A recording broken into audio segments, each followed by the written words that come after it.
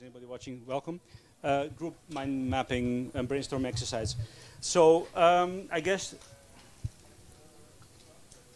the goal that I was going to show you on the screen, but I can't now, is developing a robust personal strategy to deal with likely ecological, social, economic disruptions in, let's say, about 20 to 30 years from now.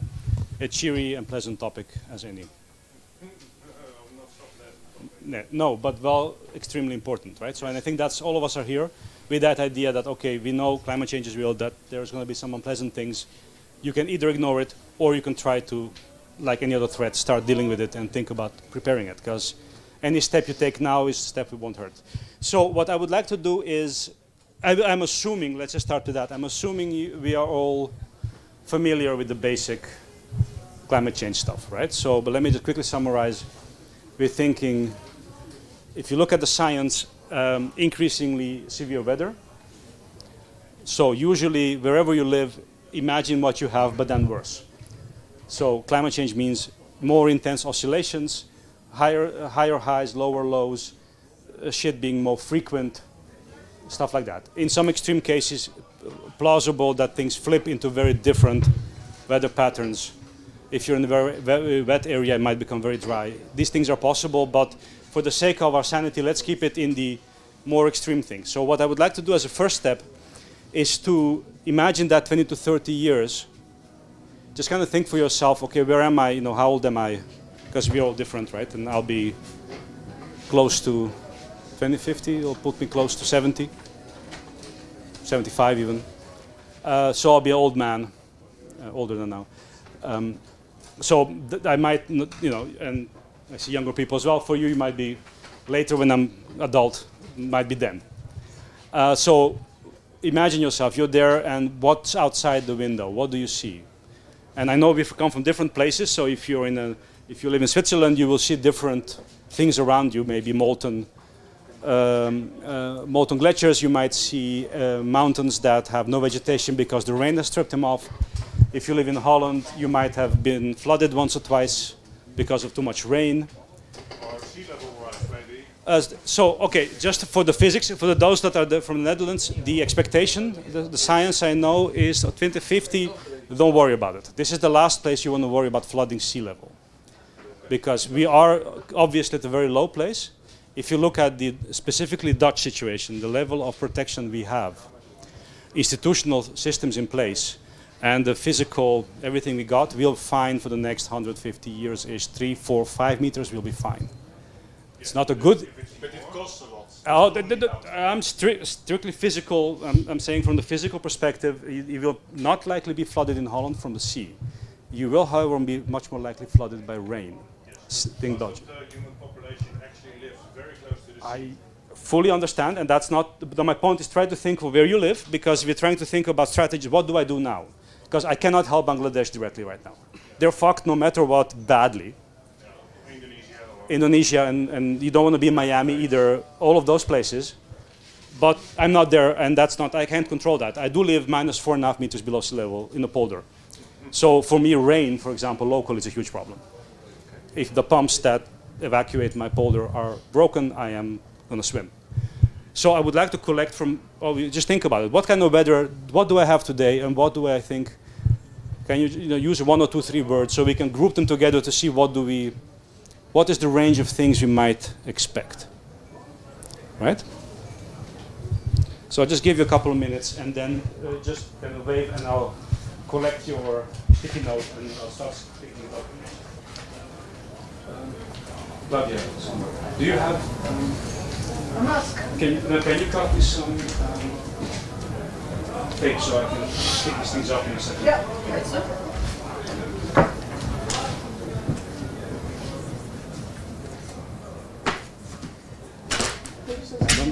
Sorry, I'm just not awake. That's, No, it's okay. So I'll add here, there's a stift. Okay.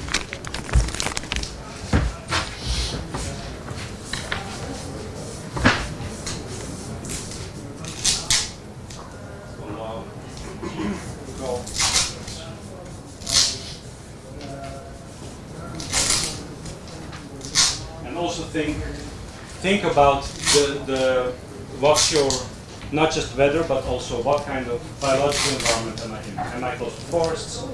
Am I, for example, in the Farming fields or so what? farming? Farming land? Do I live around farming land? What that might mean for me. That's, let's say, if I'm in a clay area and it's going to be raining like mad all the time, or I'm on sand and maybe there is torrential rains. What if I am in an environment where if a winter goes extreme and it freezes like hell for 3 weeks, for 4 weeks, it doesn't stop. Right. Again, just thinking about where am I doing, you know, what do I see now, what is the shitty weather I really hate? Imagine it times 10. And then 5 times a year, not once, every 5 years. Because that's the order of magnitude we're talking at this time frame, so next 20, 30 years. Beyond that, nobody really knows. Right. What do I expect in terms of birds and the bees? Do I still is that something I care about?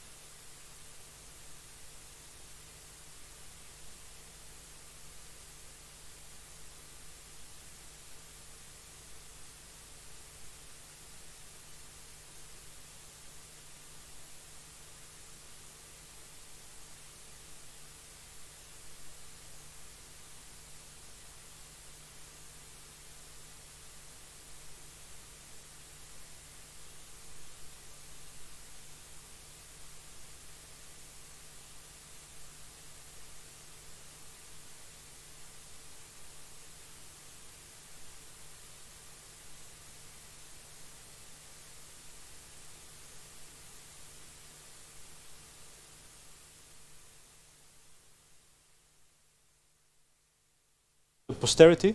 I'll start grouping and you shout if you don't agree, right? If you're like, no, because I want to reduce the number to a manageable sort of clusters of things.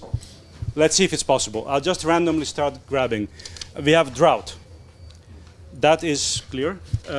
What do you mean by drought? Whoever wrote that? Not enough available fresh water on agricultural fields. Aha, so you meant something much more specific, okay? So drought specifically agri-food, okay? I have natural resource external supply chain breakdowns. I will park supply chains because I want to have that with the more economic side of things. Floods, pollution, plastic toxics, normal, excellent. So this is floods. Let's put drought there, floods there. What's here I think very interesting here is the link to the toxics, right? There was one of the side effects of Brexit at some point was, oh, now we have the waste processing for manure is backed up because normally it goes to Holland, now it stays to UK, and now they're having these spillovers of basically raw animal sewage going into the waters because they just can't deal with it. And this is a kind of thing where once you start flooding, and we've seen that in New Orleans with the last flood, it's dead cows and gasoline and oil refineries being flooded, and you do not want to swim in that.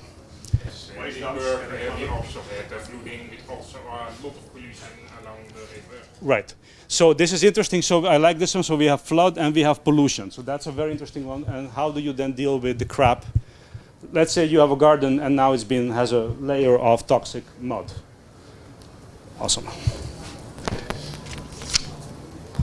Extreme heat, less trees than now. Okay, so keep it with the drought. So we have the high temperatures, droughts.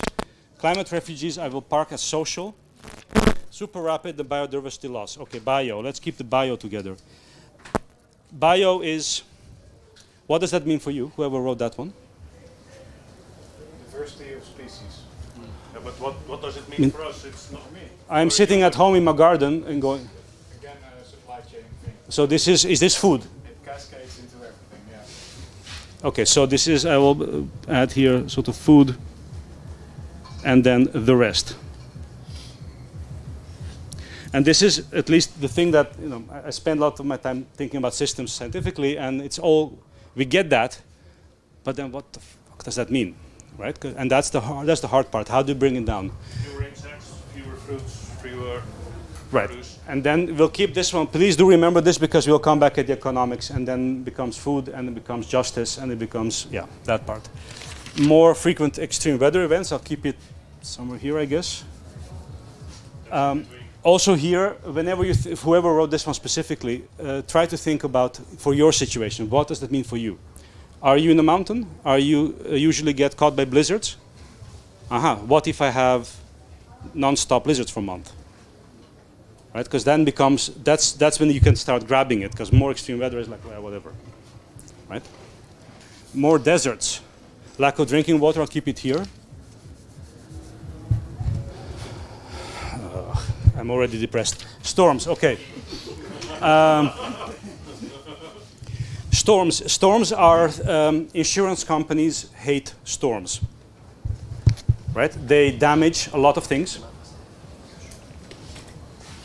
And they damage things over a wide area. I did some European projects on flooding and storm damage. Floods they don't care about. Floods are local, in general. In the world of insurance companies. Storms come in at many hundreds of square kilometers and hit everything. So, okay, if it's a storm, if you live in a flat, you have a different thing to worry about than if you own a house. We were hit in Netherlands, we had a storm in November, was it? No, when is it again? November, half my neighborhood lost roofs. I was luckily fine, but my neighbors were not. Roofs, solar panels. Solar panels flying. Trees. So that means, okay, fine, if I'm preparing for, and that's clearly a short-term emergency, I have a hole in my roof, now what? Okay, so if that's a likely event, and storms are the easy, likely thing to have, what do I then do to make sure that, and we can talk about that in a minute. Not pollinators, bees, food,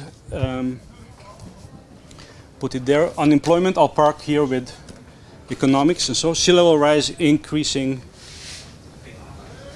something. Sea level rise. I'll put that under the flooding. The difficulty thing with sea level rise is that you don't necessarily need to have a lot of sea level rise to start having problems. It's not necessarily about I'm going to have permanent water up to here, but even a little bit more water will allow much more frequent. If you go to the Pacific Islands, the atolls. Right. You don't erosion, right? So that's also coupled with storms because these things are nasty, especially Dutch coast is sensitive to that. Also here, whenever you think for yourself, what does it mean for me? It really depends where you are, right? And because of the social and physical systems involved. In the Netherlands, this is the least of my worries in terms of flooding, which weird enough because we are so extremely well prepared. In the Netherlands, we always bring sand to the beach. Yes. We bring lots and lots, millions of tons exactly. a year, 12 million tons a year of sand to the beach. And if the sea level rises, we have to increase that and significantly. Exactly. So we have to find areas where we can win sand. The ships are really using a lot of energy. Yeah.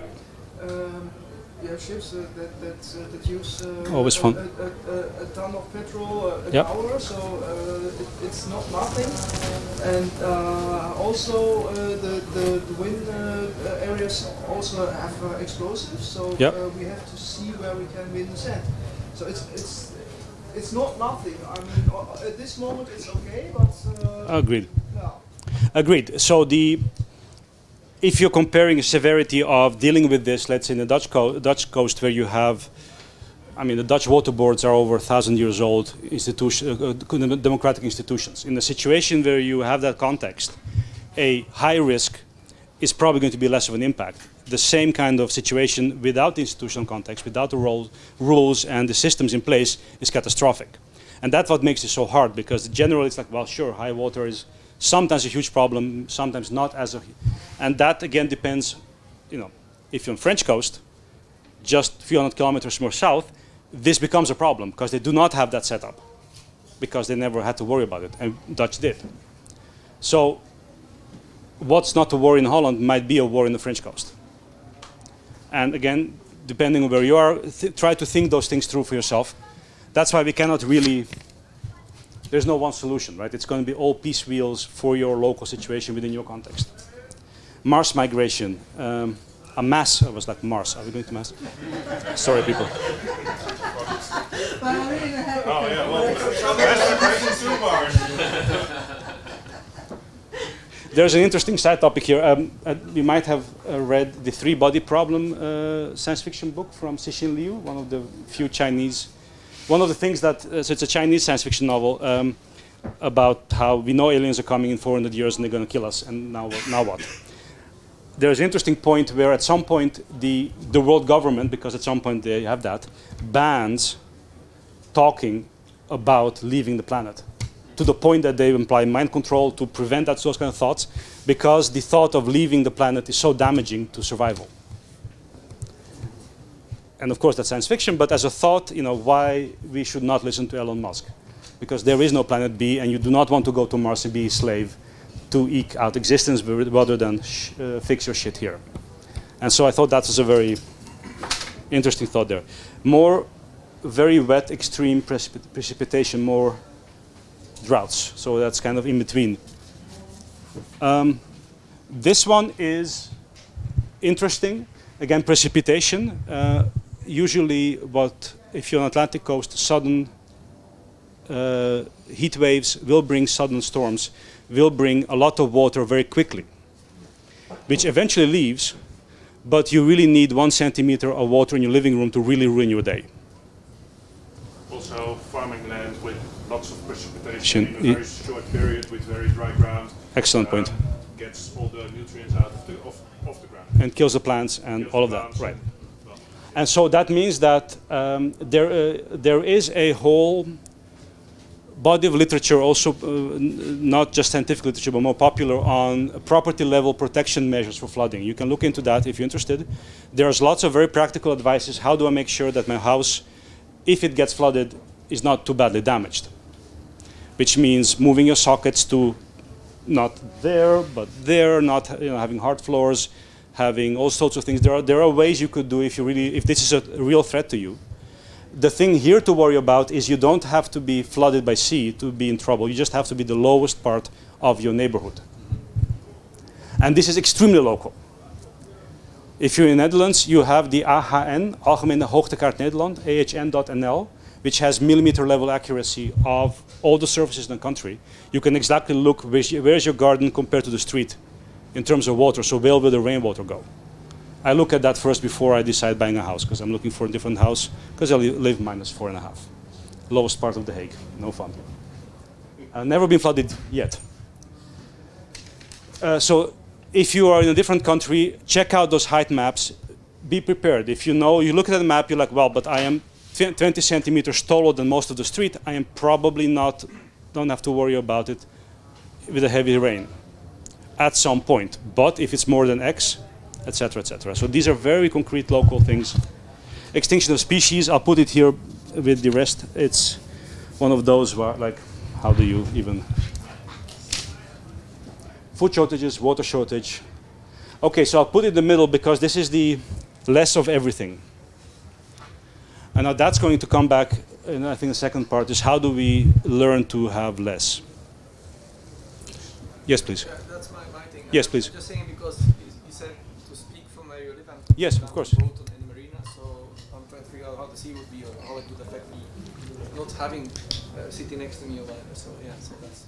Right. So that's interesting because now this couples, of course, to supply chains, to the infrastructure, to all the things that if you're on a boat and the bridges are bent out of shape because of heat and now you can't leave.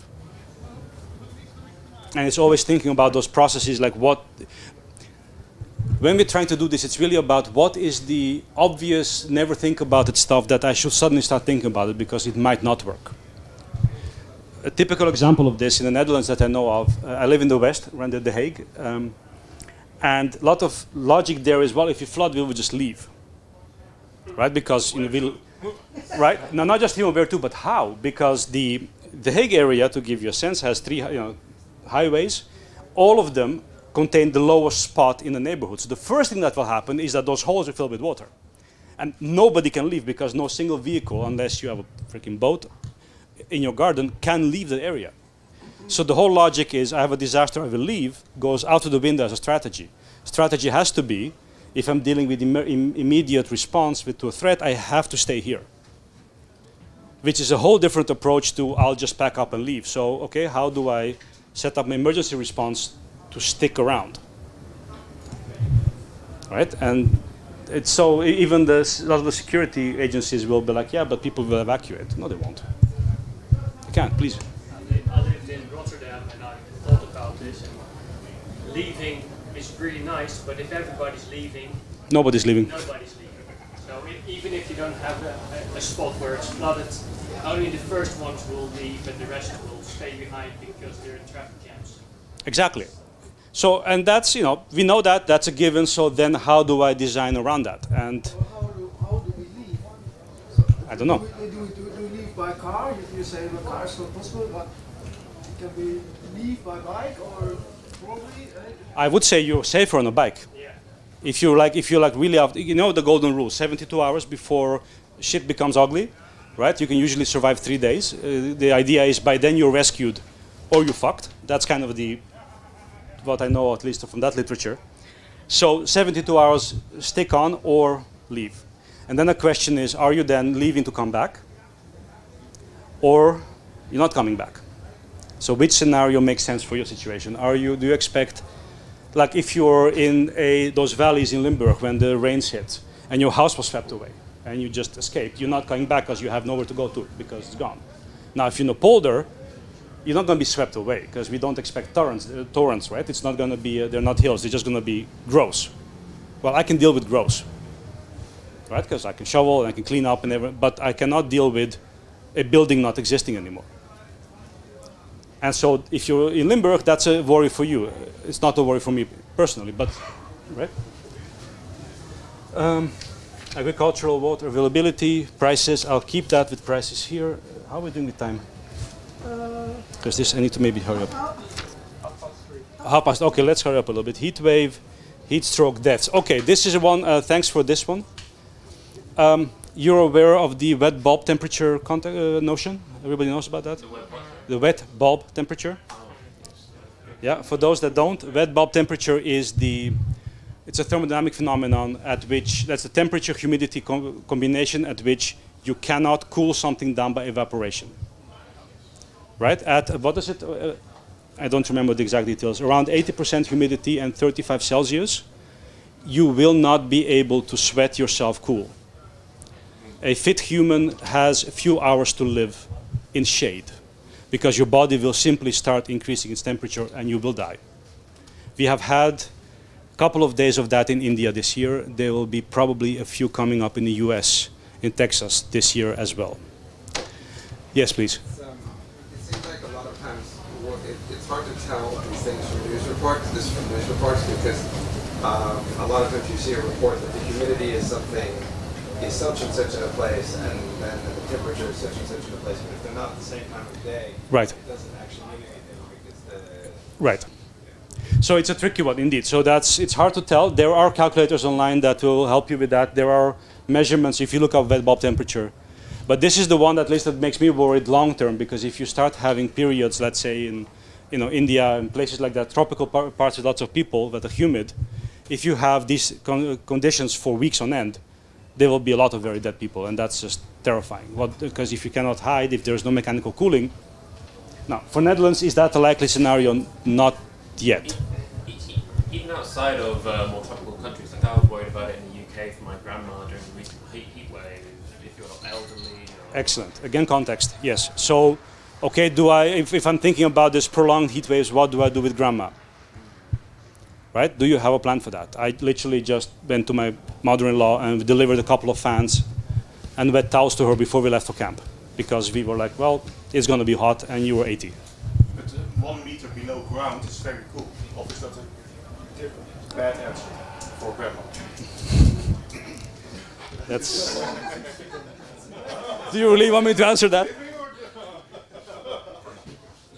Okay, I have droughts, dying woods, burning woods. This is, if you're in a forest area, yeah, that's a good point. See, I don't even think about forest fires because I'm in the middle of a freaking swamp. But if you're not, let's put that on the droughts. This one is, of course, we've seen it a lot last couple of years. What's your plan for that? Do you have I have no idea. I mean, I always think about floods. I never think about forest fires for my personal. So anybody who has that context? Yeah, I mean, if you have a house, defensible space is the main thing, making sure that there's like 100 meters all around your house where there's no trees or flammable bushes or anything. And then leaving early so that if there's a fire and you need to leave, you want to be out of there as soon as possible so that firefighters can actually come in and work at least. But then you need to chop wood. Yeah. Backburning. Yeah. Well, you need to do the defensible space thing way ahead of time. Yeah. You can, in California, for instance, where I used to live, if you live in the mountains, no one has like a cabin next to the forest anymore. They're being safe. You have a cabin and then you have 100 meters of grass, and then the forest is way over there because if the forest is next to your house. The forest burns, your house burns. Constructed die zodat het kan vullen en fuel things die are doing now. Right. And what you just said is something you do ahead of time. You don't do that while it's burning. No, you had to come. Sorry. Tropical countries, you learn in permaculture design courses. You learn about putting banana plants around. Yes. So they block the main fires. They somehow Banana plants, permaculture. The excellent idea. So if you're in a situation where you can afford permaculture, for a lot of these things, probably a good idea. But that's also not something you do overnight. That's something you do years ahead. So and if you keep in good shape. Backburning in Australia is like a real thing, like for decades and decades. Backburning is like really useful to contain the fires. Mm-hmm. What is backburning? Intentionally burning. Intentionally burning a corridor. Wildfires, I'll keep them. What I try to say that if you chop the trees, then the carbon storage is gone. So there is, just to make a comment on that, thinking across scales here is very hard. When we're talking about 100 meters of forest around your house, whatever, we need to worry about hundreds of thousands of square kilometers of Amazon. We need to worry about oceans because a lot of the oxygen and all that stuff is oceans, not so much that. And there's always that trade-off, like, and I don't know how to deal with that. But there is the local. I'm emitting something because in the long run, but scales are hard, and planetary scales are not something we as individuals know how to think about. 16,000 kilometers, or 60,000 kilometers, that's not a quantity you can think about. 6 billion people, what does that even mean, that number? Like 150 I can understand, not 6 billion. Yeah. I've had some more floods there, loss of nature, vegetation, high altitude forests. Yeah, that's, if you're in mountains, that's the other worry. I'll add it over there. I've done quite a lot of stuff on flooding and flash floods, and if you have no vegetation in mountains, flash floods will break things up really bad. There's a scary paper we wrote about St. Martin and their floods, where we show how rich people push the poor people up the hills. And because they don't own the land, they're not allowed to have concrete foundations, because concrete foundations means property. Therefore, you're in a shack and you're on a steep hill and you get swiped away every couple of years by a typhoon. Lesson is, don't be poor. That's kind of... No. Yeah, sorry, I just get a little bit cynical, but that's worst. Can somebody read? What was that? Yep. Urban heat islands and overnight temperatures not falling low enough for recovery in places without cooling. Fantastic, thanks for that. So, not everybody is suburbanite. I keep on forgetting that because I live in burbs. If you are a city dweller, what happens, right? Overheated grid goes down. If you're lucky to have air conditioning, now you have nothing. Now what? And yes, the heat island is very powerful. So, for example, I have neighbors who love concrete for some strange reasons. They have gardens full of concrete. Mine is full of wood chips, bark, and plants. My garden is literally 10 degrees cooler than theirs. And these are small things you can do. Just make sure there's no concrete around you, if you can afford not to have that. And if you're in a flat, do you have plants? Because living things will suck up heat. Yeah? Tropical weather, okay, trees replaced by the new... tropical weather trees will be replaced with the new species, right. Invasive species in general, how much do we care?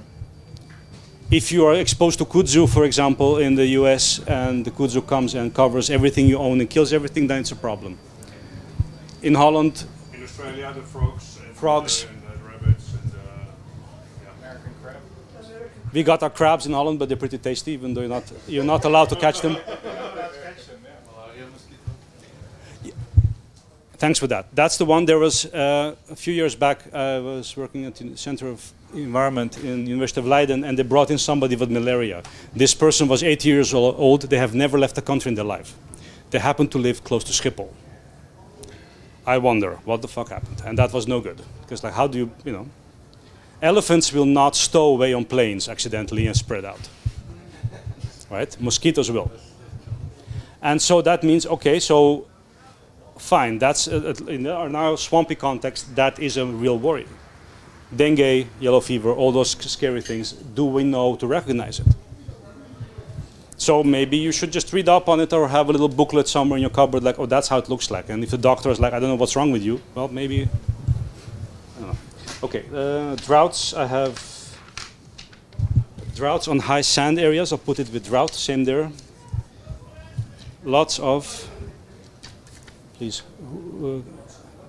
I can't read it. I'm just hoping somebody recognizes knows what this was. So what? I can see rain, I think, but it's not mine. Anybody recognize their own sheet? Aha, lots of rain. Right, so that's the, where did I put that? Storms. I put on the storms. That's the same as that. We are not allowed to go outside during heavy storms. That's an interesting one. You see, this happened to me just last November with the storms. I saw my neighbor's roof fly off. And I was like, oh, I'll go outside and, tell them, because they can't see the roof, I can. And my wife was like, are you fucking insane? And then she was like, and she was right, because as I was about to go outside, I see bricks falling down, because I live in a narrow alleyway. And I see bricks coming down from his roof. Like, how about I wait for about an hour and then go tell him? Because there's no point in getting killed while I'm trying to tell him his roof is down. They will notice the pressure change probably. But I mean, he was out. You know, we were out there, but there is these always. You know, how far do you reach out but you don't. You know, again, save yourself first, right? Because you can't help other people. Sorry. The phone was not working? I actually don't have his phone number, which is an excellent point socially. Do you know your neighbors? Do you have your neighbor's phone number? Yes. You do. That's smart. Who else has their neighbor? WhatsApp neighborhood. Okay, so but that's less than half. Email addresses, Yeah, he's like 2 houses. He's in the back. I don't know him, and I saw about less than half of the hands. Lesson learned there. Local community, right? At the first aid center here, there's the fire exclamation mark joke from the IT crowd that if you see a fire, you have to send an email with fire exclamation mark. Right. I will put this one here. This one says farming will move to more dry crops, grains and legumes. That's another long-term adaptation. Swiss glaciers melting. I'll put that under. Where was it? Sorry. It can cause floods and droughts. Floods and droughts. Oh, fun. Let's put it there. Tall buildings covered with green. That's a solution. I'll put that there. Farm turned into water buffers. That's a solution. That's great. More greenhouses, especially vertical. A solution. Farming done by machines. That's a thing there. Mass migration is a social. We'll keep that there. Flooding. We have flooding. We had droughts. Flooding was there. More civil action. Great. Let's put that there. I have wasp take over work from bees. That's an interesting one. That's ecosystem function. Extreme heat, torrential rains, flooding. Okay. Okay, so in retrospect, thanks for your input. We see. Oh, there's one more. Oh, thank you. Less local fish. That's great. So where do I put that? Food, cost of water, food. What do we see? What have we seen? Let's look at this. We have our droughts. We have our fire.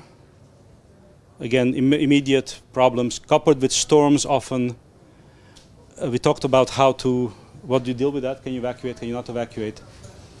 I also heard very different things, right? Oh, I am in a city. Heat waves are different than if I'm in a dry land, if I'm in the mountains.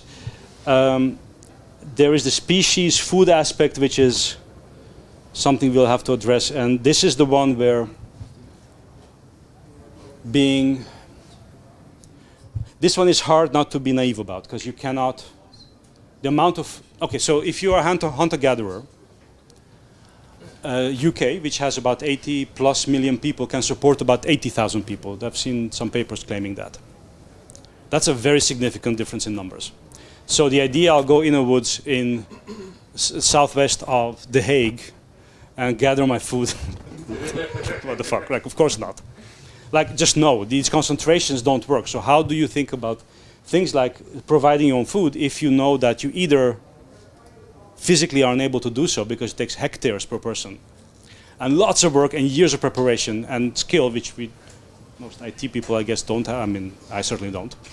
I mean, you know, it's a job, right? It's a skill. You need to know how to grow food, and my radishes get eaten by snails. How? And, you know, please.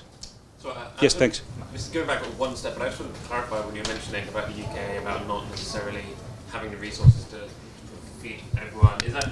Do you mean like because of the current production locally we have now, or do you mean like even if we utilize the land better, we would never have enough? The publications that I've seen were estimating, if you are a hunter-gatherer, if you literally live off the land by just looking around, trying to catch an animal, collect berries, the carrying capacity of the ecosystem to support human energy requirements of the entire country is about 80,000 people. Right, I understand.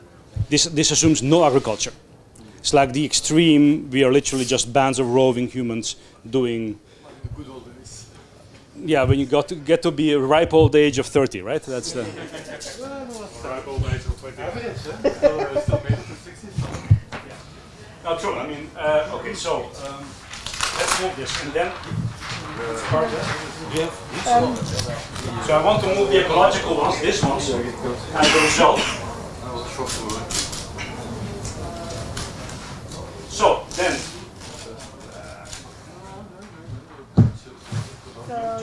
een foto. ja, graag. Dan kunnen we deze afzetten. So we'll try to summarize this at some point and then put it online. Okay, so that's ecological, environmental, and of course my laptop went to sleep.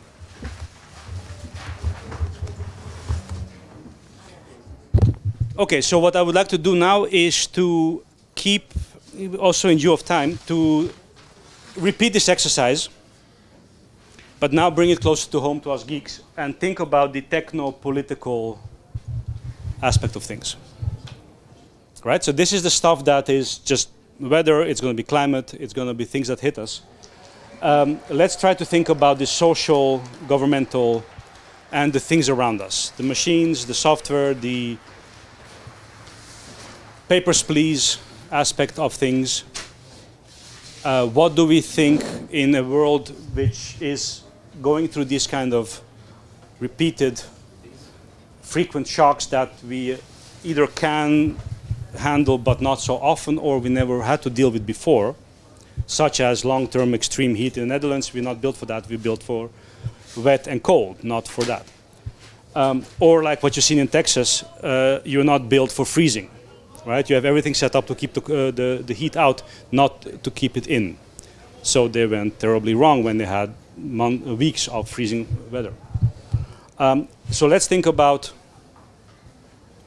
what kind of world, if this is happening, if I've been flooded for the 5th time this year, or the 7th storm in 3 months has brought down again the roof, and I'm trying to get a guy to come fix it, but he's fixing his own roof, and everybody's roof is broken. Now what? How does this look like? Does government come show up? Does military come show up? It's a question. Write it down. But does? I've seen it in Brabant with the tornado there. The roofs were there not fixed for like 5 or 6 months. Yes, but in this work they still are busy. They have been busy for more than a year with fixing all the damage of the roofs. Please write that down, because I would like to gather and then you can put there like very long or no help from. If that's the world, how you think that's a thing. Also think in infrastructures, the systems around you, the roads, the power grid, can it handle it? Yeah, is that a useful exercise? Please. So my question is, please, again, in the same way like we did, identify things you expect to have to deal with in the techno-socio-government world. Do I still have internet? Do I have electricity?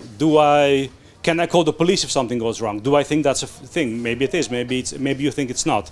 I would like to hear that. And then I think we have a break and then use that to think about, okay, so now what do we do then? Okay? Take a few minutes. If you need more pens. Yes, my pen disappeared, I don't know. Oh, I have one for you. Yeah. I also have a pen here. Probably this one. I had the green one, so probably it was this one, I don't know. You may have the green one. I don't know.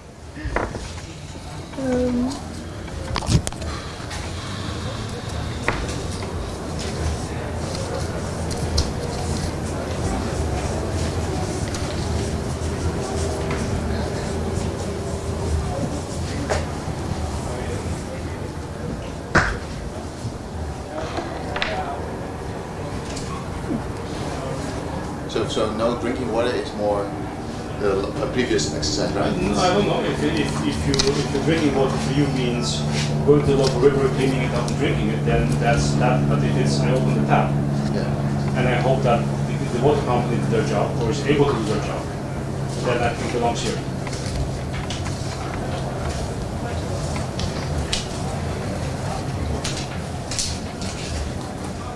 But also think, and again, this is hard because it's on multiple scales, but also more general things like, do I still have access to tech?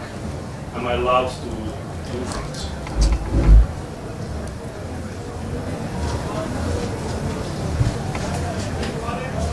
Is a well-meaning government in the state of constant disruption necessarily a highly authoritarian dictatorship?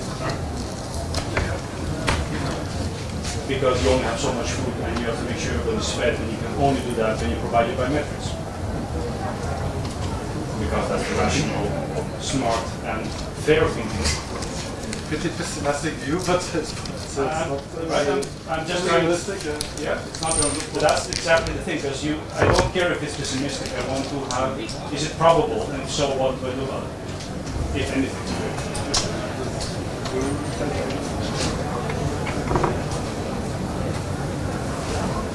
Yeah, sorry for the shit talk.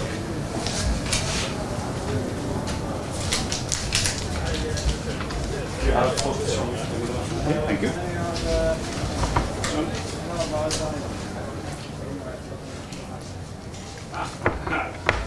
There's some buildings here.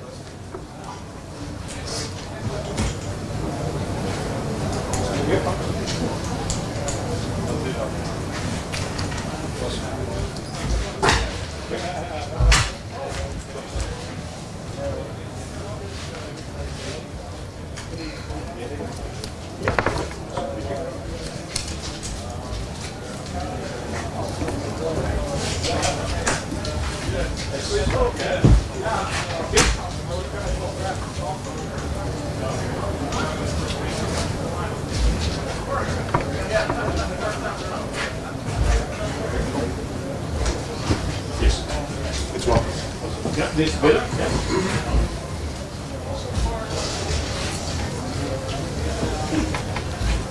No internet news. Oh no, it's solutions. Solutions. Okay, I'll start from there. Yes.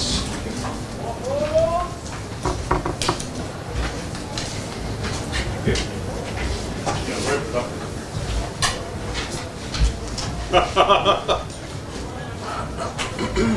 Dat loopt niet vanzelf. Kijk wat we met z'n allen beginnen. Ja, there are some interesting things that I'll consider. Yeah, so please just wrap up. It's not a competition.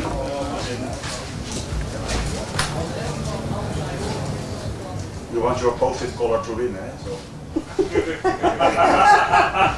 I've not even considered that, but yes, that's. But I completely misunderstood the exercise. Thank you.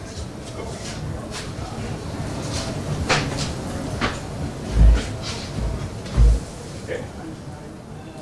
Let's take a time then, if you want to finish, please do so. Igor, can you remember your microphone when you start that up? Something with short-term memory and lack of sleep, but yeah. That's fine. Thanks.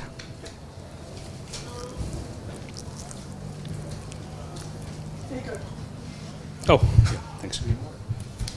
Okay.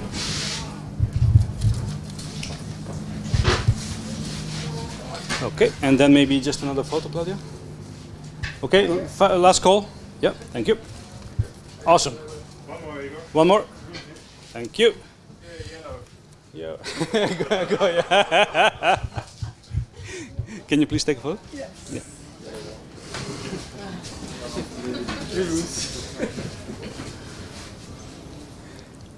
I realized I don't want to be tearing off more paper, so I'll just reorganize it on this board just to not waste more paper. Okay, I'll move a few things down so that I can start up grouping them together. Let's just start here. No internet, no electricity, no phone. Okay, no. Telecom, basically. No telecom, right? Supermarkets empty or closed. Survival of the fittest. That's bleak. No water from the tap, yes. Let's just talk about this because I've seen it a few times already. What's plausible? Temporary, and I'm not saying it's not, right? But just think about it. So there is something terrible happened, things are disrupted. Is this a likely long-term thing? Short-term. It's a short-term, right? Which is fine. So let's then try to keep them short. I try to put a short term here and a long term there. So the long term question is, how do I prepare for a unpleasant, relatively short term disruption? Versus, is it really, should I be preparing for the world where there's never more drinking water from my tap? Living in a Western rich country. Is that a plausible scenario? Please. So when I'm thinking about this, Yeah. I mean, if it happens now, I think we will be fine. German government says be prepared for 10 days without Right. running water, or something like that. 10 days without running. And Right. I think we can back up everything quite quickly. We have emergency scenarios. But if this happens a lot of times, I mean, at some point we won't have the money and the backup solutions, because the backup solutions will have run out.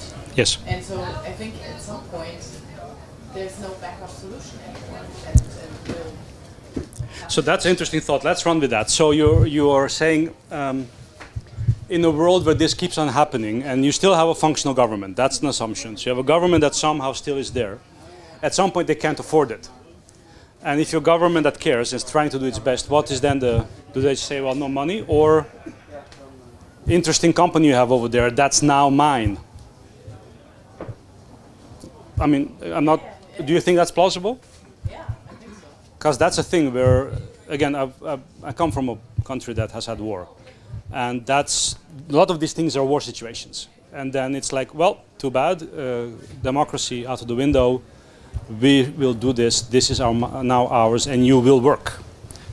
Pay? How do you mean pay? You are working, you are going to be digging that channel, you will be fixing that pipe now. The end. And so that's fine. No, it's not fine. But so in that scenario, which I think is a very likely one where you're like repeatedly being stressed, you cannot cope, you naturally, I think, and I'm curious what you think, end up in a very authoritarian government situation by necessity, not because they're necessarily evil. Probably also people will help each other. Yes, people. People will help each other. And probably people will help each other, and there will be people who are fixing the pipes. Yes, that's very correct. Even without salary. Correct. I think that in the situation where everyone is suffering, there will be people who will work for others. That's exactly right, and we know that. We've seen that in war situations, we've seen in disaster situations. People are generally decent, in general. It's the few extremes that are annoying, but you're right. So it is always that, how far do we believe that our societies will be able to stretch that, and that you cannot keep up doing because you have to eat at some point, and you can't go fix other people's pipes while your kids are hungry. So how does that going to work? I don't know, but that's right. Perhaps what can happen is that there are not enough people who have the skills to do that kind of job. Excellent because point. We have really a society of managers, and yep. Well, I don't know, but I think the most managers are not capable of fixing some water pipes. You're absolutely right, and I'm glad you brought that up. So that, as a long-term strategy, that's again our part two. Yes, please. I just want to add that in times of crisis, there is always a need to restructure everything. So even if you are a manager, you become a plumber out of the need. Yes, but you have to have a plumber who can teach you what you need to know. Yeah, but that's. So if they're all gone or if they're all busy elsewhere, it's no option, and you have to teach yourself. Yeah, but what I've seen during the times of crisis or during the times of war, that there are always people who can organize themselves because the government is failing or the government is occupied with something else. So, yeah, like you said, there is some decency among human beings still. The question always will be scale, but it's a very good question. Can you scale it up? You saw it indeed in Germany, for example, last year during the flooding. Yeah. And my big question for me always is, does this scale up? Because this works in an emergency in a city, in a region. What if whole Europe is like that? What if whole world is like that? How far can you stretch this? I don't know. We do know that there's a lot of literature on the aging problem of lack of skills. We see that in all sorts of, energy network companies like, fine, I'll build that if I can get enough people, which they don't. Because first we're having low birth rates, especially Europe, and who wants to be a tech because you can make more money as a manager. But so that's, you know, in terms of skills. Let's summarize this and then have a break. Forced degrowth, very interesting. Notice the word forced, and you know what that means. A government that says, you shall not have this now. Like heating swimming pools in Germany. Or forced vegan diet, somebody wrote. Environmentally sound. Will you be voting for the political party that says everybody must be vegan? Yay. This is literally the only place where the answer is yay, I think. But again, think about it, right? So in an environment that you normally live in, how will your neighbors react to something like that? I suspect not very favorably. Is it smart? Probably yes. Well, it won't be an option anymore because there won't be any animals left. There might not be. Yeah, but that's right. So I have no power, no fresh water, no internet memes. Oh no, put it here. China plus eco-fascism, state power, concentrate in cities. That's interesting one. City concentration. That's humanity has been doing that. We are moving to cities more and more. Countryside is for outcasts in corporate food. Yeah, somebody been playing Cyberpunk 2077? I have, but yeah, you're right. It's interesting to observe what China is doing because they have, compared to most other countries, an exceptionally high degree of ability to organize. You can disagree with the methods extensively. You cannot argue with the results. The other thing is they have almost all the solar manufacturing. They also, I remember that Friday, that's when you're a nerd like me who worries about these things, there was a Friday that the Chinese government announced, from today on you can only buy neodymium magnets. We will not sell you neodymium metal or neodymium ore. Now neodymium, you're nerds, you know. And they have a monopoly on the... They have bought most South American mines. They have priced out all the American mines and made sure that they are bankrupt and have full monopoly on neodymium right now. And before the US industry has reestablished itself, that's not going to happen. And they basically said, no more ore for you. And withdraw ore from American production, killed American production of neodymium, and they monopolized fully now. And only sell end products, no... Long-term, very smart I mean, it's evil as hell, and I wish I could pull it off. It's sort of, as in, right, I'm being flippant, but you get it, right? So it's really effective. And Western governments are probably not able to pull that kind of coordination off, for better or worse. I mean, the only way you can do it is you have to be willing to like maintain the capacity. Right, at cost, below cost, at societal investment, exactly. And no Western capitalist environment allows for that. Right. Absence of social services, after major disasters, capacity, right. Again, I'll keep it here with the, this is short term. I'll move that there, because that's the long term. No internet, I'll move that there, we already have that. Breakdown of payment systems. Oh, that's, oh God, yeah, okay. Breakdown of payment systems. There will be Jackie, what's her last name? She's she's the lead of Team Waste. She's from Iceland and does banking system modeling as a scientist. She'll talk about She's going to have this. a talk at, I think it's tonight, no, tomorrow night at Clairvoyance, yeah. Whatever. And so she's an expert on financial systems modeling. So if you care about that, go talk to her, look at the talk.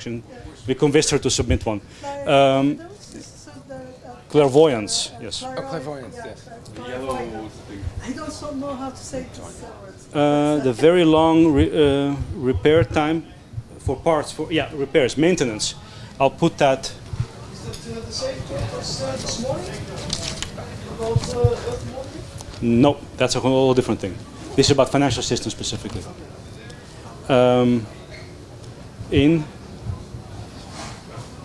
In a severe, yeah, can you please? In a severe heat stroke, we cannot bury the dead. We cannot bury that. Oh God. Yeah. Okay. No. Yeah. If it's 10 days. There is a 1 second. There is a science fiction book from what's his name? Line of Polity has the Owner series. Oh my God, what is it? Somebody does something and then 4 billion people die instantly because of some implants or something. And then he talks about the ecological disaster of having 4 billion corpses on the planet. It's it's not fun. It really made me think of that. But there is that, like, what do you do with biomass that just, okay. Jesus Christ, okay, what is conversation? Sorry? Please, oh yeah, sorry, apologies. That's okay. So I had the second no internet one. Yep. And I drilled down a little bit more because it's also, you know, no Netflix, no entertainment. People at home crazy. Going crazy. And I think that one of the reasons that, you know, Corona wasn't so bad was that everybody sat in front of the TV and watched TV. But what if there's no TV? What if people have to read books all of a sudden or play cards? And I'm curious what you think about that scenario. One of my buddies is an American divorce lawyer in Florida, and he said the first thing that happened, like after the first half year of COVID, is the divorce rates went down. They dropped like a rock. And first everybody was like, "Oh, but that's amazing," and then they realized, "Oh no, that's terrible," because people don't dare to get divorced, and so people stay in abusive relationships because it's so much insecurity they can't afford to leave, and it's actually a very bad thing. And so indeed, what they've seen is divorces went up, battery and domestic violence cases have gone up. And it's been, I mean, you can just tell, you just got the graphs. So yeah, and then you also know who's essential, right? It's the people on, right? Yeah. Kids miss lots of school. That's a very important long-term thing. What do we do when we have systematic disruption of education? Right? We've seen that now with COVID, it's not a good thing. I mean, have kids at school, it was no fun. It's not good for them. They're desocialized. They have to relearn how to be friends. It's not good. Authoritative governments, no democracy. Yeah, put that there. No clean water infrastructure breakdown, keep that there. People noticing the limits, failures of capitalism and infinite growth. Yeah, let's hope. Well, people notice. If water becomes scarce, no concrete, no construction. Somewhere there. Government restrict to buy items, so we put that under government control. It's one of those things again. People were bitching when EU limited the maximum power of a water kettle and of the vacuum cleaner. I don't know if you caught that at some point, right? And it's like, oh, my freedoms, and I need a 3 kilowatt kettle. Do you?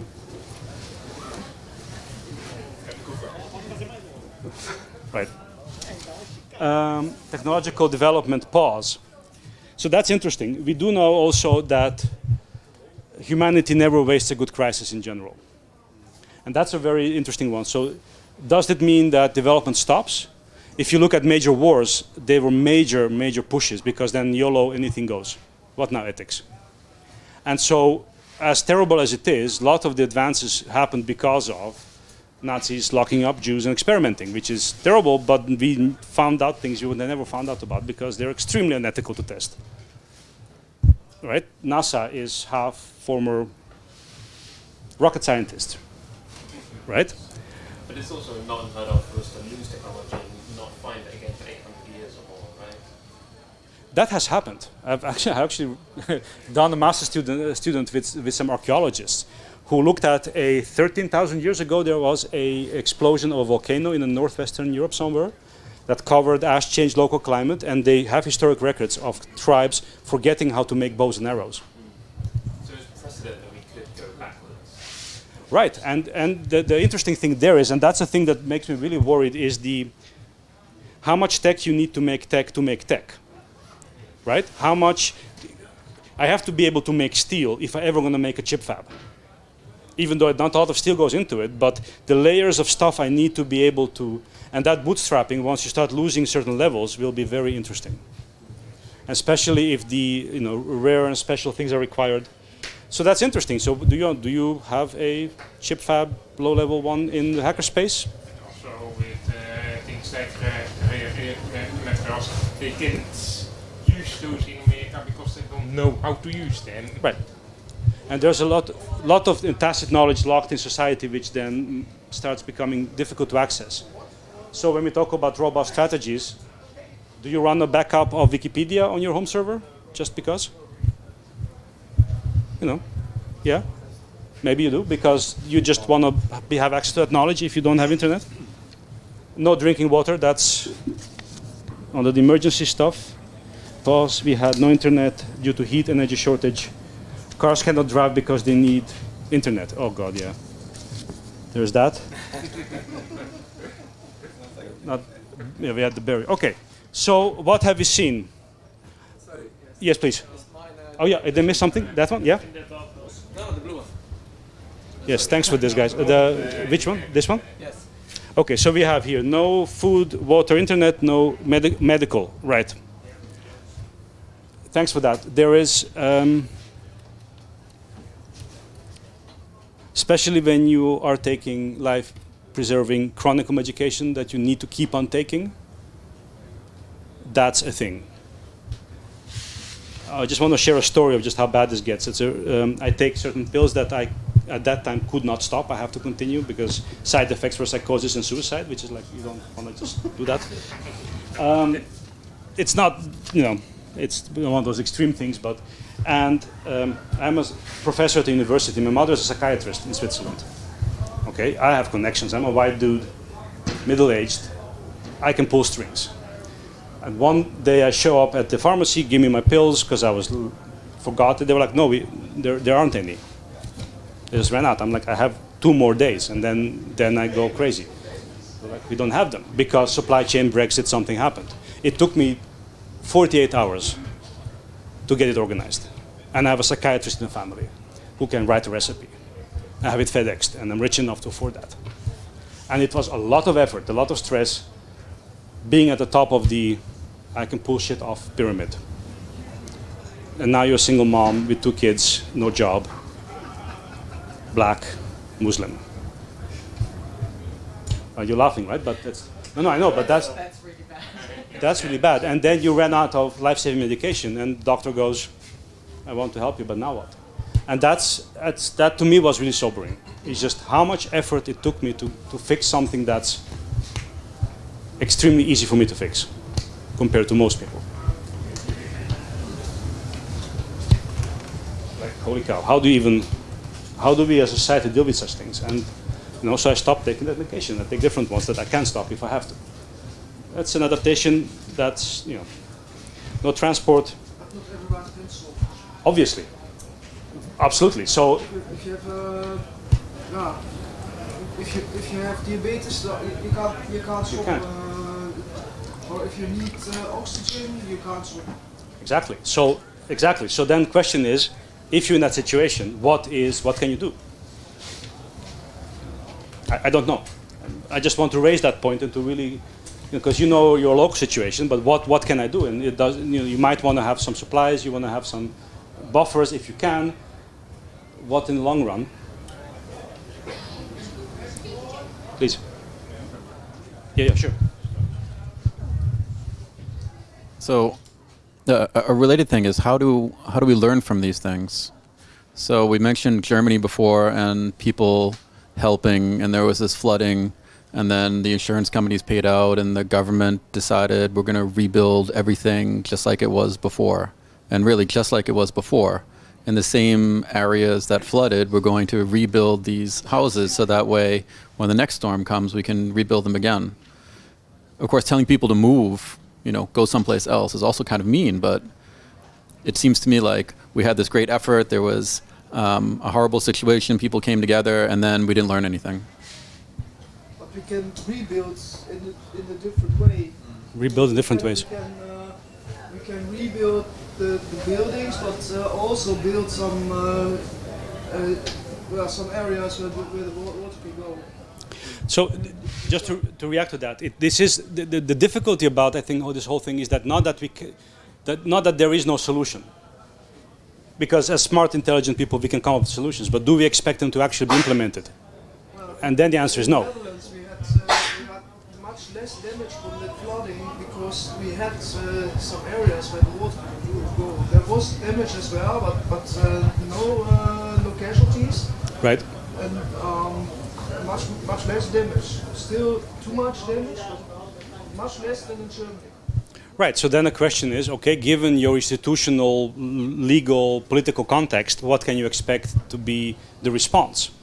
If you look at UK, where I looked at the flooding there, they call it the elevator effect, which is this really weird thing where because you build protection, the formula used to assess risk lowers the risk, which says, oh, now I can build because insurance is cheaper, because I built, value at risk goes up.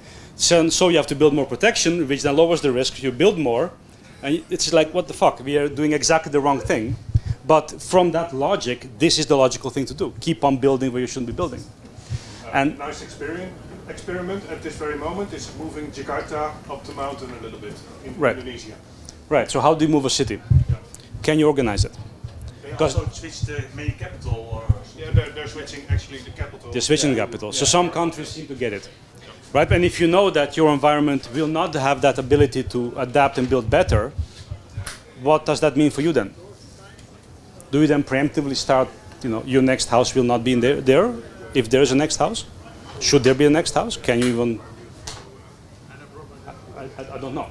I really don't know. So, yes, please. So there's one more I want to go over very quickly. We skipped, so just around like food shortages, really. Yes, food shortage, okay. So in the UK, we import most of our food. Yes. So we couldn't feed our own population just from our agriculture. Yes, you cannot. Presumably, if these other countries we're importing food from, if they have agricultural problems caused by climate change, the first thing they would want to do is stop exporting and keep the food themselves. You're seeing that exactly right now with grain. There's actually a web. I can't reproduce the URL, but there's actually a website that's tracking all of the different food export bans. I believe there's around. Generally this year there's around 30 countries with some form of food export ban at any given time, and then another like less than 10 that have some other weird restriction. And then, but the actual number of products is a bit more, maybe 40 or something. Anyway, but it seems it's happening, the website right? Started this year, started tracking it, but you can watch that and get an idea how this is going to keep growing. Yeah. So just for the recording, so there are websites which we don't have the URL right now that track food bans, food export bans, and that's again a logical, rational response to if you're a government and you need to make sure your people have to eat, you will not sell your food anymore, which is too bad for everybody else who's buying it. And that's that degradation at that level to parochial protection because it's just logical. They're not evil necessarily. They might be also evil, but right. Yeah. So what do we have? We had a few of these direct disruptions, short-term emergency stuff. So for this, I would say for these kinds of things that are short-term, we know how to deal with. You got your UPSs, you have your life straws to filter your water, get a family pack size, they're not very expensive. I've did the math there, I have them at home. They will, because in Holland, I will have water, right? Quality, I don't know, but I will have water regardless. So how do I get clean water? Get a family-sized life straw, I can filter 25 cubic meters. I could drink with family of 4 for a year or more if I only had to drink. So that's fine. If you're in a place where do I have water, then you have a whole different problem.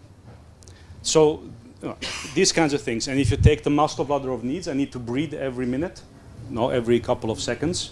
Then I need to drink every couple of days. I need to eat once a week. And then I need shelter and all of those things. So you need to have that stuff sorted out on the emergency response side just because of the first 10 days. Then there is what we've seen here is authoritative centralized control. That seems to be a very common theme, for better or worse. And I find that an interesting list because a lot of the policies, I'm like, yeah, we should probably do that. But yeah, when we start forcing people to be vegan, that's going to be fun. And then we have more cultural, how do we deal with capitalism? I have no idea. Education, supermarkets, supply chains, food supplies, always big thing. Okay, maybe we have a photo of the slightly organized thing. And I would propose a break. I'm also just very tired, maybe 10 minutes, and then I would like to finish up with a more focused session on, okay, so what are the things we can do as community, as individuals, in terms of action? And then we can pick up some of these things. Yeah? Say 10 minutes?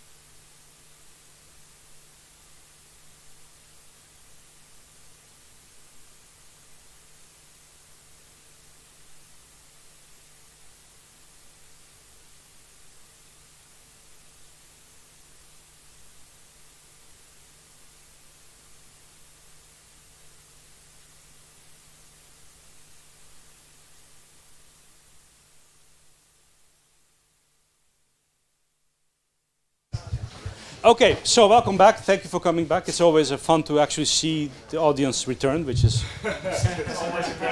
breaks are critical. You never know. And that's my test with lectures, you know, in the halfway, because we usually teach 2 hours after one after the other, and halfway, it's like nobody comes back.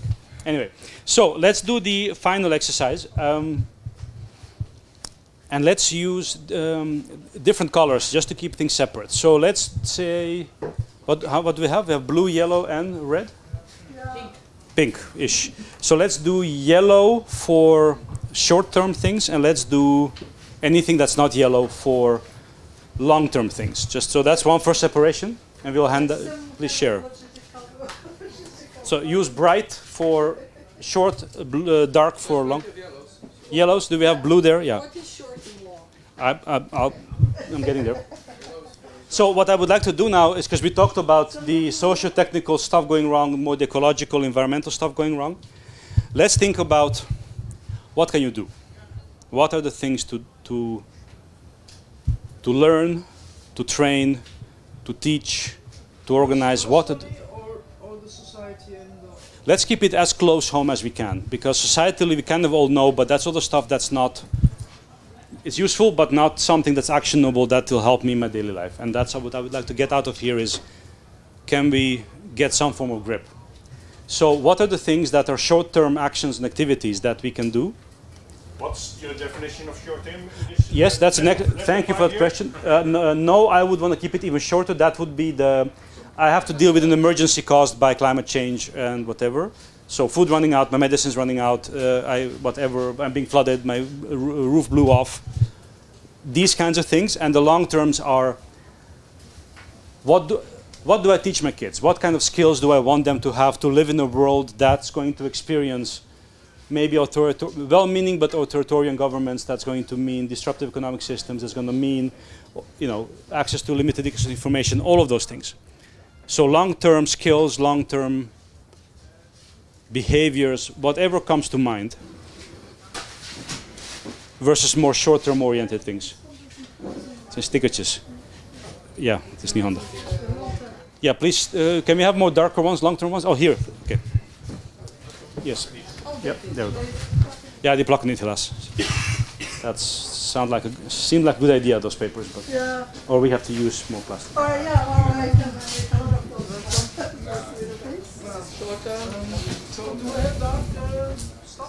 Darker stuff will be. Can we please have more of the blue ones? May I please have that stack there? Yep. Yep, thanks. Okay, I'll give you a few more, a couple of there. There are some more darker ones here. I'll split the stack there for you as well. And yeah, yellow, bright color if you can grab it, something short, and a darker color for the long term. And think about things you would like to learn because you think it's useful to know because it will help you deal with change. Things that you will teach your kids, or I should teach my kids. Things you wish your neighbor knew.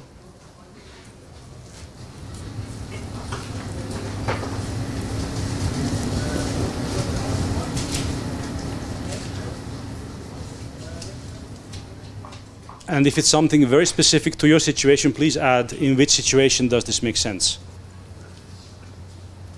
Like, I want to learn how to do permaculture. That's great, but that means I have to have a place to do permaculture. So if I live in a flat, that's not very useful. Doesn't mean it's... Never... I mean, if you think that's a useful thing, please put it down. Yeah? Yes, okay. So I'll put...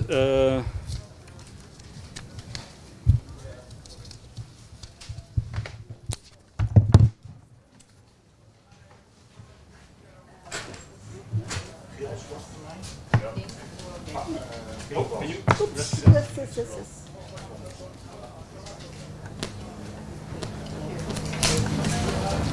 Yes, thank you.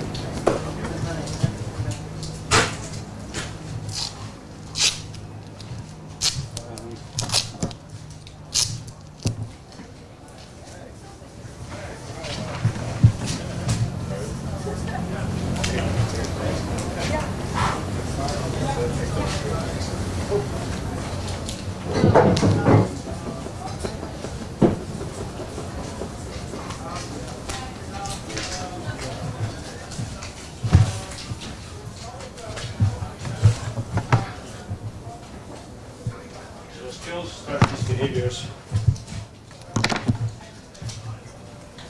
Thank you.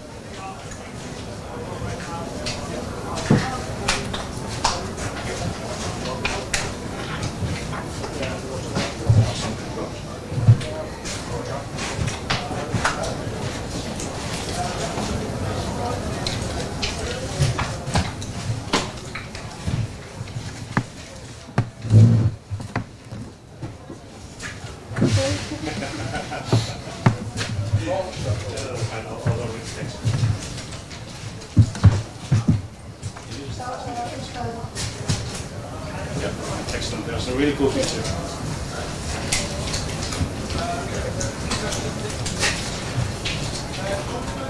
Yep.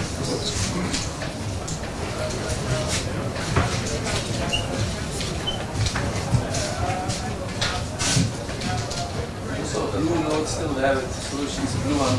Yes. Oh yeah. Please do remind me on that. Help me with that. There are. It's like a lot of writing. This one? I think so. There's some very interesting things. Yeah, please just stick it where it belongs, you think. It's a long term, right? Yes. I knew it was going to be blue.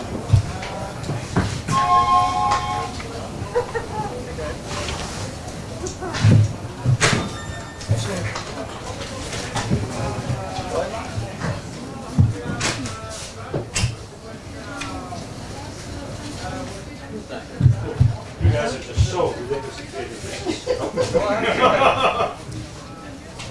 Yes, improving. And now that is on there. It should be fun to ask Sky to have a look at this Yeah. on Sunday. Yeah, Yeah, exactly. great. Okay, good. Okay. Okay. Good. More. Thank you so much. Are we? Okay, let's see. This one. Okay, are we good? Awesome. Okay. So, let's just look at it because I see many different things. Let's look at the short-term things. Degrowth yourself today. Could the person who wrote this just clarify a bit more? Yes, please. It's a matter of thinking how we could use less resources. What I'm not doing, maybe how I'm not doing myself sufficiently, because if tomorrow we are going to have a partial collapse or problems, the less you need and the less you're using, the more prepared you're going to be, and also the exercise itself of thinking and going through less resources prepares yourself for that scenario. So the question is, let's think about what do you really need. Right? Do I need that third game computer or? Right. Do I need that server in my closet 24 hours? Of course you do. All three of them. Yeah. Yeah. Okay. Weapon stashing and or 3D printing them. or something like that. I get it. It's. The Americans have plenty proven that it's not a real viable solution. And to be contrary, I would say It also helps. it also helps. And that's, I don't know, it's a strange thought, right? Because you know people will be dicks as well at some point. And so what's that balance? Because especially when things get ugly, how do you balance that out? You know, you cannot go full US because that doesn't work. Sorry for the Americans. You usually 3 planets to do that. No, I'm specifically just responding to weapons, right? Because a society that's so weaponized is just going to be scary. On the other side, I don't know. I think it's a very tough moral question because you don't want to be defenseless. You want to be, you're going to protect your family. Of course you will. No, I'm glad you brought it up. It's scary, but switch to work closer to home. I'll move that to more long term, but I get it. Vocally, publicly oppose climate change denial. If you have the nerve and energy, yes, please. Thank you. Aikido, there we go. Unarmed defense, no, excellent point. This one, vocal. There is always a worry, though, that people who don't want to believe will never, ever want to understand. And you see it in Europe, you see it very much in the US. It's so extremely polarized because of various reasons. breaking that, there's basically no point anymore because they will not listen to you. I see the point as not necessarily, not necessarily trying to convince people who are already climate change deniers not to do that, but to try to make sure that if you're in a society, well, we're all in a society, if you're in a particular group of people, a particular discussion, making sure that they don't stand unopposed, so no one's going to hear that and think, oh, that sounds reasonable, no one's disagreeing with it. So it's the continuous anti-voice of keeping it loud. I agree with that. Stopping it from spreading. Civil disobedience, very much so, I agree. Very much depends on, do you have the ability to actually go and be chained into a fence? Sometimes it works. Save a 3-kilo beaver, okay. Do not buy ice cream from the North Pole, fair enough. Learn as many languages, I like this one. I don't know why it's short term, I'll move it to long term, I think that makes sense, but I like it as a communicate, right? It's the more you communicate, the better, and across cultures, that's always hard. 3D printing of false teeth, I think that's really nice. Things you can, these are the things that, imagine you are in a barter economy where the payment system is down, and, you can make teeth, and people need that. And you're making, I don't know. Life straws, yeah, that's emergency preparedness, basic stuff. Life straws are these right. Simple things. I have strap-on bands for these ratchet bands because I carry lots of loads. Last storm, I just brought them out of my car because, I don't know, I was paranoid and I ended up strapping down my shed. It did not fly off. It's like you have a shed that could fly, have things to tie down in case of. It worked, I saved my shed. Looked really funny with tape. Organize local communities, yes, awesome. Volunteer. This stuff touches people's lives. And you help somebody, they will always remember that and they might come back. And, open source is viral, community building is viral. And think about these things, that's great. Even though I would not put it here because that's a long-term thing, but it's a very good strategy. Have a amount of water plus food in your house, have supplies, medicines, yep, that's basic. And think it through. Basic emergency response is just smart. Literally the government, Dutch government has a list, have these things. Those lists are stupid. They're not, there's some very dumb things on there. But as nerds, we can debug that and maybe make open source emergency preparedness per region or per situation. Because one for a flat dweller, single person is different than a family of 6 in the boonies, and they need to be change career to sustainability, if you can afford. Yes. On paper, get an old-fashioned GSM because you might need it. You don't have to load them so often. Right, have old tech also, which I appreciate that. So have low tech available because you never know. And not hoard them, but have a few just in case. Yeah. Change of careers, not for everybody available, obviously, but that's if you can. Because if it feels better, you're going to be more enjoying it, you'll be doing something meaningful. It's also long-term, isn't it? It's a long-term, yes, please. Well, why is it long-term? It's for me. Yeah. I've tried to change my career. Okay, so I'll keep it short, right. So, I'm in the process of changing my career. There you go. So what I've seen from psychological research on this is autonomy, mastery, and sense of purpose. The 3 things you need, right? And is the sense of purpose often lacking in most corporate jobs because you're just buying somebody bigger fucking yacht, right? And autonomy is lacking but sense of purpose. That's why I stay in academia, for me. That's how it works for me. Yes? Repeat this, autonomy? Autonomy, mastery, and sense of purpose. So you want to be free to act, you want to be good at what you're doing, and it has to mean something. And that last one is maybe the most important one, because if it's meaningful, then you will accept much less because you know why you're doing it. If it's meaningful, then the salary doesn't really matter for me. If it's high enough to sustain my...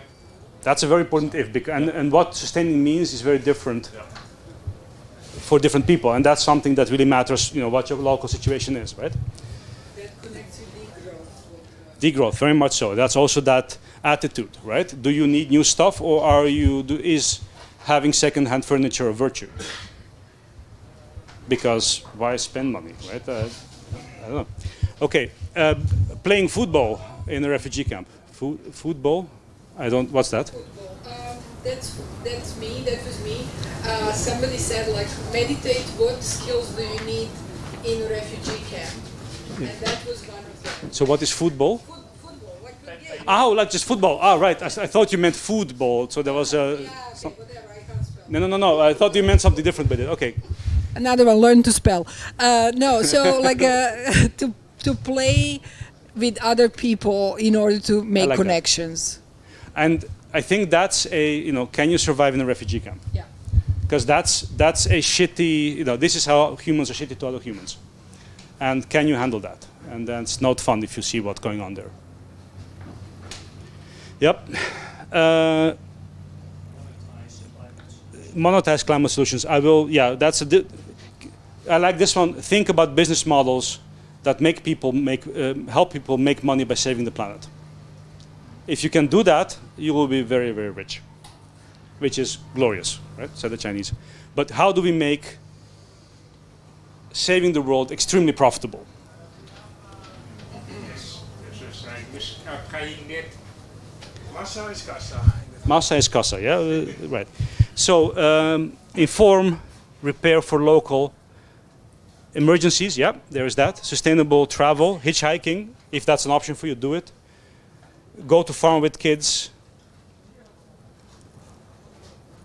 Short water. Oh yeah, there are some water manning. Do I see skills? So how do I build filters? Filter my water. Community building. Food kitchens. First aid. First aid. Basic things. Just take a first aid course. I still have to do it. Local communications at VHF. Yes, VHF. Thank you. Yes. Yes, that's on my list. Learn how to become a ham operator. Not because I care about radio, but because, you never know. Right? And it's, geeky. Have supply, we had that. So, emergency preparedness, inform how to reduce, deregulate. Oh, that's a long-term one. Anything I missed? No, that's, I think, fine. Long-term. Stimulate curiosity in my kids? Yes, please. Teach. Go out and teach. Do coder dojos. Do whatever. Reach out to kids. Learn them to learn. Teach them to learn. Absolutely. That's very, very important. Get them into the simple things you can do. Collect old waste, machines, electronics, and then have a day with the community and just tear them open. Nothing, you don't have to repair anything, just open it, sit there with your kids and open things up, look at them. I won as a parent. There you go, right? I decided I won as a parent when my then, 7-year-old came downstairs and said, the PS4 control is broken, where's the screwdriver? Not like I want a new one, no, where's the screwdriver? Because he grew up in hackerspace, and that's, of course you just open things up. And then I've blown kids' minds by just giving them a screwdriver and an old toaster, and they were like, you can open it? It's like, oh, yeah. And when you're in this community, you really forget how weird we are in the sense that, of course, you're going to open it up. And get kids in that mindset, because it's fixable, right? Teach kids to enjoy free things in life. Yes, experiences. Switch to working close to home, if you can. Boycott non-sustainable. I want to pause at this one. There's a huge amount of corporate shaming of consumers. It's very easy for Shell to say, oh, we should all drive greener. No, fuck you guys. No, clean up your act. There's a lot of pushing into individual responsibility, but for that it means that there has to be choice. And if I'm a single mom on welfare and I have 4 kids, I will buy the cheapest bio-industry meat for my kids because they're growing. I want them to eat meat because they need protein. I cannot afford to be sustainable because I have no money. And then you get guilt on top of that. So this one is very tricky because what can you boycott? And can you afford to boycott? And this is for rich people. And yes, do it, but don't shame people into it. And a lot of the well-meaning woke crowd will go crazy on that and shame people who can't afford to do that. And being poor is expensive, you know that. Right? Poverty traps, and you buy an old, inefficient washing machine because you have a couple of kids, which then uses a lot of power, uses a lot of energy, breaks off and you have to, but you will never be able to afford to buy a meal of 2,000 euros because. Day tickets instead of taking a long-term thing. Right. And a person who has so much on their head is dealing with these things cannot afford to think about these things. So how do we help people who cannot afford to be picky? That's hard. Community. Right, but then that has to be there. It's economy scale. Right. Well, for example, one thing I do, I volunteer every now and then with a repair cafe. And if you don't have a repair cafe, start one. Repair cafe basically is we announce it. There'll be a group of people fixing stuff on Saturday morning in the community center. Come, bring your thing. You can bring one device and we'll try to fix it. If not, then we'll just dispose of it. And the number of tears of joys I created just by replacing a fuse is just shocking. Because if you're a nerd, you literally just unscrew it, you retighten the thing, and people go, oh my God, this was my, and I'm not exaggerating, my husband recently died, this was his favorite radio, and now it stopped working and now it works again. And the woman's just crying. Fuck. Now, things are weird. And what did you do? Yeah, unscrew a screw, right? Plant medicine. Yes? This depends, but it's like Please. I just learn how plants work and how can they help you, actually. You know, geek out on that, right? I mean, you know, what if paracetamol runs out? Well, you go find a willow and chew on it. Because salicylic acid comes from willows, yeah? And Achillean millefloris, chew on that. Lots of, right? So why not? I mean, is it going to make you more stupid if you know your local biology and what's useful? No. That's a thing to learn. But you don't do that when you are trying to save your life because of a storm, right? So you need to prepare. How to cook healthy, yeah? Public open supply chains, oh my God, yeah. Pasha Mama, can somebody elaborate? That's you, right? So it's like a figure of Mother Earth that's used in Latin America. Okay. So don't upset Pachamama, don't take too much from her. Okay, that's interesting way. Thank you. What do we have? Local pockets of information, BBS, private, skill sharing. Yeah, I mean, start a hackerspace if you don't have one. Just that, because if people know where to come to learn. Universal knowledge repositories, yes. Pirate more scientific papers. Absolutely. Run copies of Wikipedia. All the stuff that you know how to do because you're a nerd anyway, you have that server in your cabinet, do something useful with it. Teach my kids to have survival skills, sure, why not? Alternative economic models for distributing what you do have. If you're in a, you know, if your job is supply chain management and you have these choices, yes, then do that. What else do we have? Permaculture, learn about permaculture, awesome. Farming, more oriented to dry crops, we talked about that. Organize local communities, volunteer. Teach meditation for compassion, part of communities.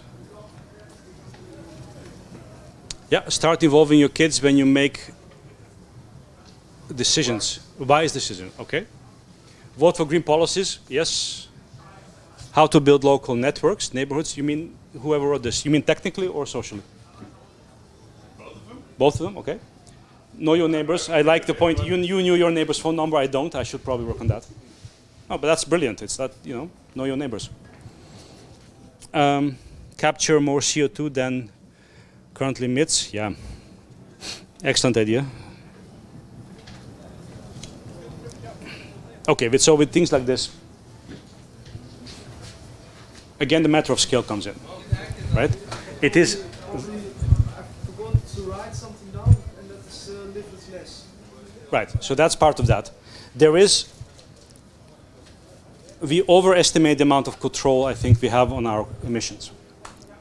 I don't know where the paint pigment that went into this plastic bottle came from. I can't control that. I can buy a reusable bottle, but I can't control that. So there's a lot, a vast majority of impact is also behind the consumption.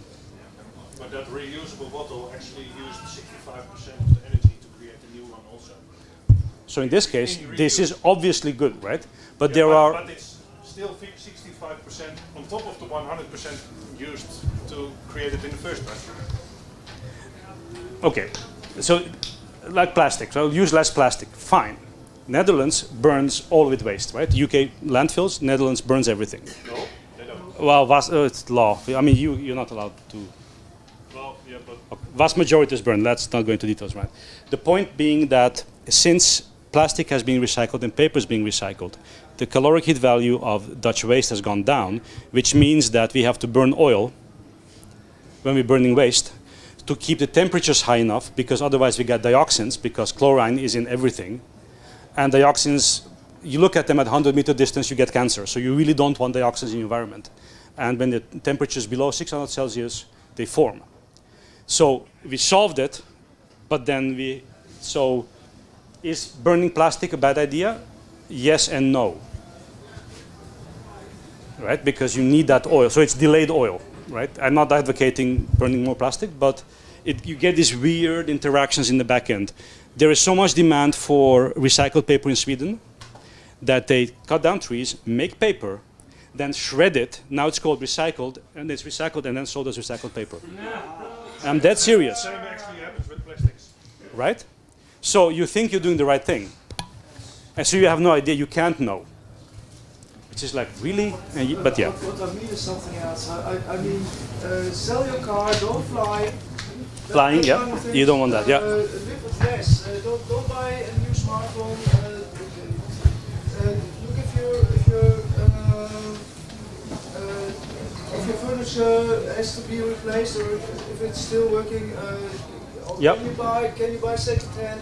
That kind of things. Because, for example, furniture, there's a lot of second-hand furniture available. Agreed. People die, they have high-quality things in the house, but they don't know where to put those things. Don't eat animals. That impact on the planet. Those Don't eat meat. flying, and that's the two things that matter most. And then things like turning off the lights. If you have LEDs, nobody cares. It's symbolic. It's the anyway. Just how are we doing with time? Okay, so as a recap, and then I'll let you go. We have a bunch of very useful. You have a photo, right? Yeah. We have a bunch of useful stuff. I think the differs who you are, depends what you can do, but you can do a lot. And I've seen a lot of community, which I really appreciate. A lot of teaching, a lot of lifestyle. And the weird thing with these things is it doesn't matter what you do, and it also matters a lot what you do. And that's the big paradox of individuals in groups, is that you could be that one person that triggers, but that trigger can only happen when there is sufficient amount.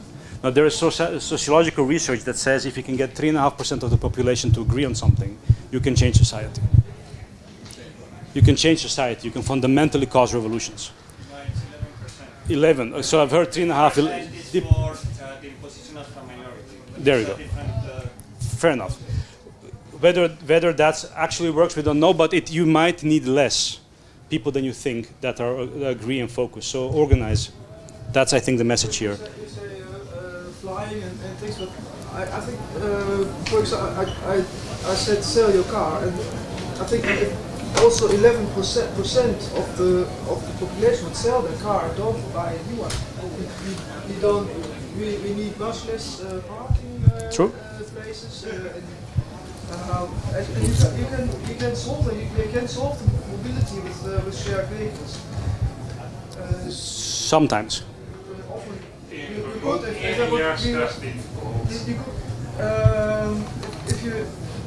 If so many people would sell their cars, it would really have impact.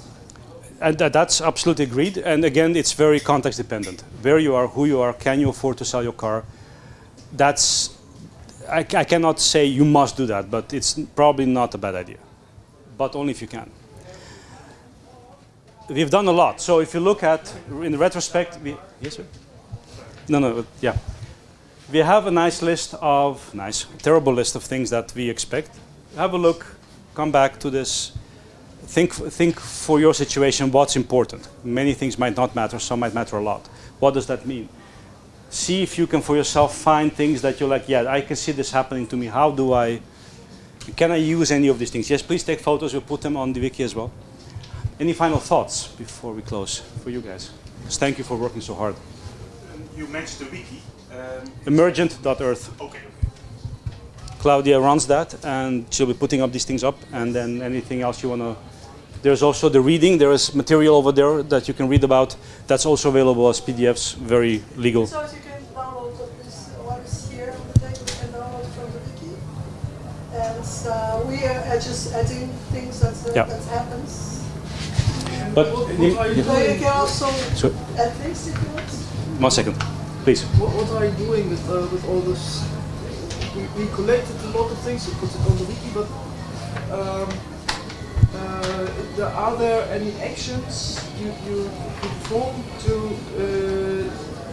make people do all those things? I cannot make anybody do anything. I can hardly make myself do things. What is the sequel of this?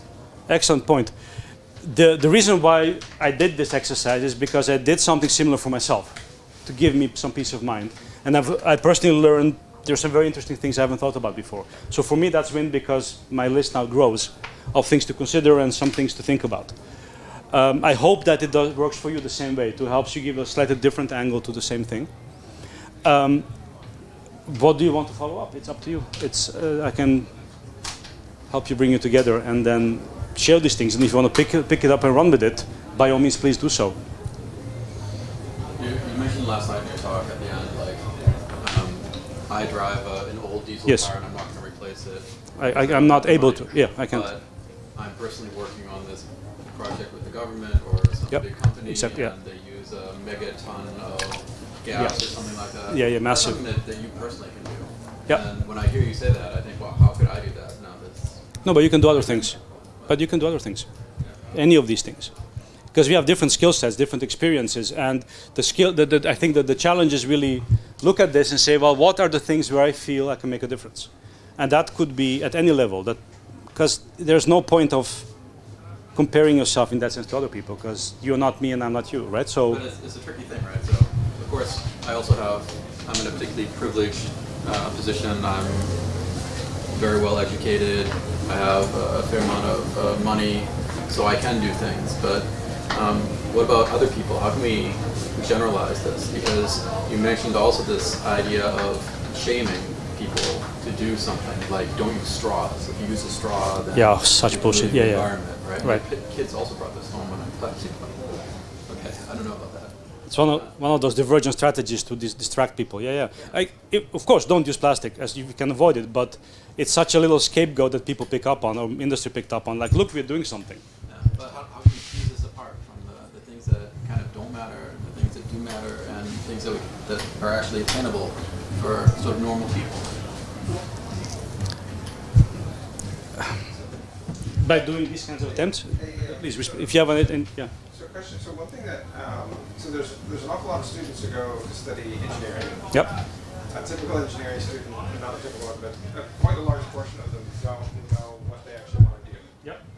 One thing that probably would make some sort of sense is for engineering schools, if you can get engineering schools to start and essentially teach have a track which teaches a breadth of things ranging from low tech to other things and whatever. And the same could be said with biology and whatever. So essentially what you do is you wedge in an educational program essentially that is basically designed so that that more of the people coming out with these degrees are not completely dependent on being shoved into a complex supply chain. That works for me, and we've done that. I've helped set up an industrial ecology master's program that's about sustainability. So, but that's my that's my sphere of influence. And if you're in tech, maybe, I don't know, let's imagine you are responsible for ordering a server farm. Maybe you can make sure that it is certified renewable code in it.